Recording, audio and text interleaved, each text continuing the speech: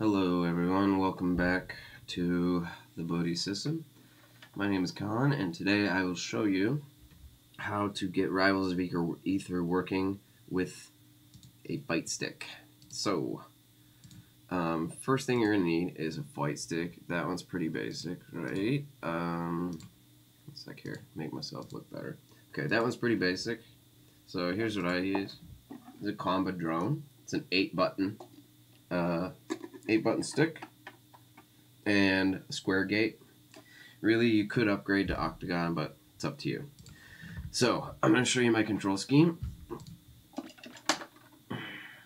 By the way, for Qanba, they have a PS4 and PS3 setting. I've only gotten Rivals of Aether to work on the PS3 setting.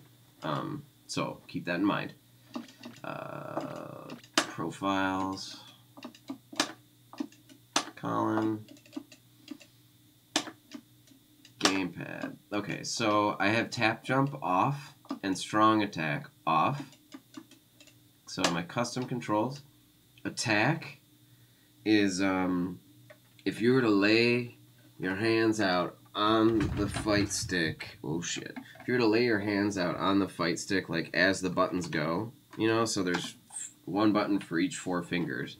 My attack button is going to be your ring finger. And I know that sounds stupid, but bear with me. Special is A, which is the bottom left button, so my thumb. Jump is my middle finger. Strong is my pinky on the top. And dodge is my index finger. Where's a couple other things here? Okay, my walk button is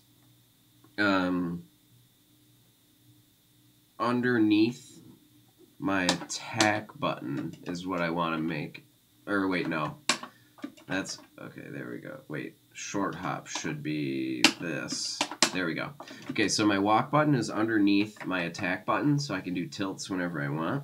Just by kind of, we just do this. I don't know, you do this instead of this. You kind of shift like Guitar Hero. I kind of think of it as Guitar Hero.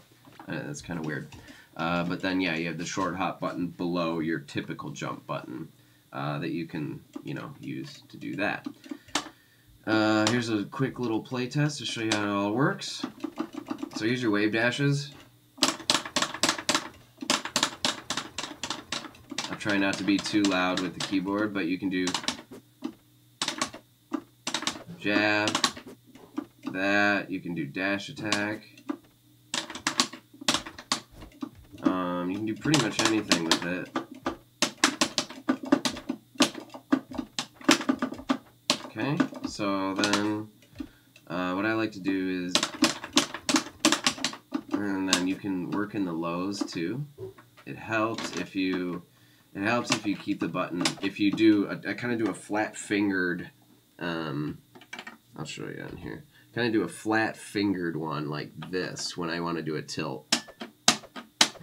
So if I'm moving, oh shit, sorry, this is off the cuff. So if I'm moving and I want to, you know, do a tilt instead, I'll do that and it'll do dash attack instead of, you know, something like that. But anyway, strong attacks,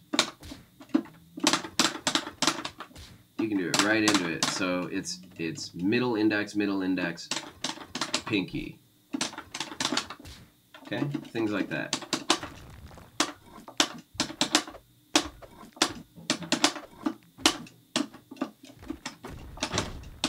You can do all sorts of whatever you need to do. And here I will show you a match that I played. Still getting used to the menu controls, sorry. Alright, here we go.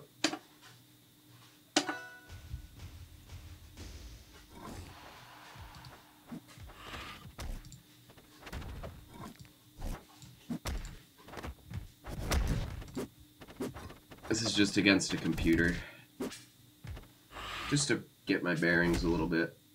You'll see me start to pick up on stuff as the time goes by.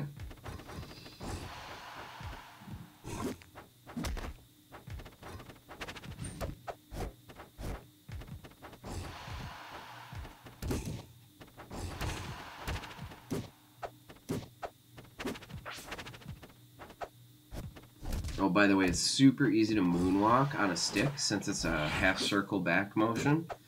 Just imagine you're doing like Potemkin Buster, basically. That's how I do it. It works really well into down smash. That's from what I've found. There's me kind of messing with some rolls and stuff like that.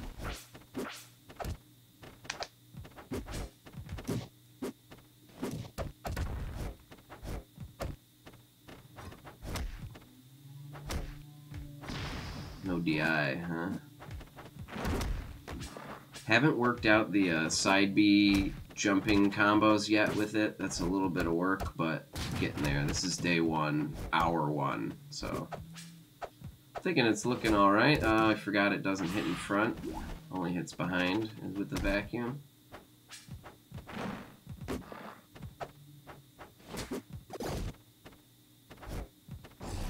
Could have capitalized there, but I didn't. Whoop.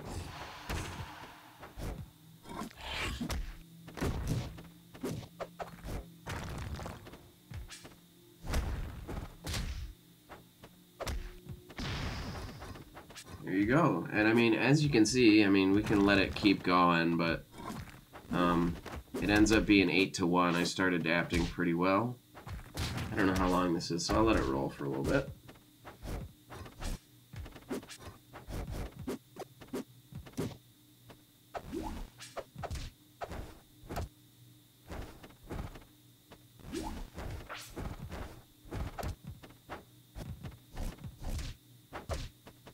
But basically what I'm trying to demonstrate here, there's one, is that this game is completely playable on a fight stick. It is kind of intensive on your right hand, but if you're used to playing 2D fighters, you should be good.